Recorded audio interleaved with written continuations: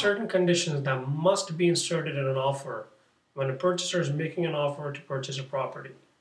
I always insert a condition allowing the purchaser to visit the property 2 further times prior to closing. Generally, these visits are used by buyers for measurements for new furniture for the home or for new decoration ideas. However, at times the buyer visit has to be used more strategically.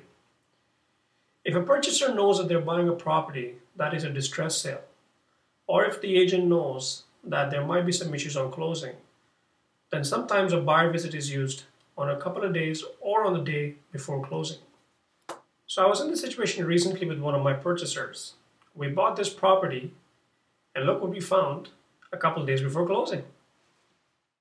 So this property was not ready for closing. And had my purchaser closed this property, there would have been an additional cost to my purchaser for cleaning up the mess left by the seller. Thanks to our legal team, we were able to resolve this issue with the seller in a timely fashion. However, if we did not have this buyer's visit on the day before closing, my purchaser could have had some extra costs with this purchase. So as you can see, offers are not just about a dollar amount and a closing date. If you have any questions regarding real estate, please feel free to contact me. Thanks for watching and kindly subscribe to my channel. Thanks.